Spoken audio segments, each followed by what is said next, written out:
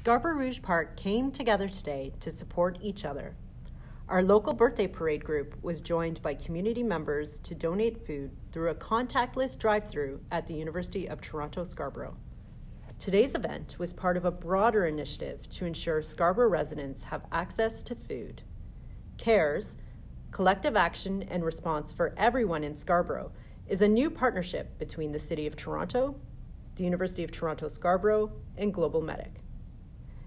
Today, city staff and firefighters joined local volunteers to collect food in a parade led by Toronto Police and Campus Police. We were joined by the Toronto Zoo, Parks Canada, and Scouts Canada, with special guests, Carlton and the Raptor.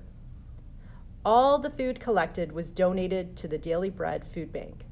If you're able, please consider donating non-perishable food at your local fire hall.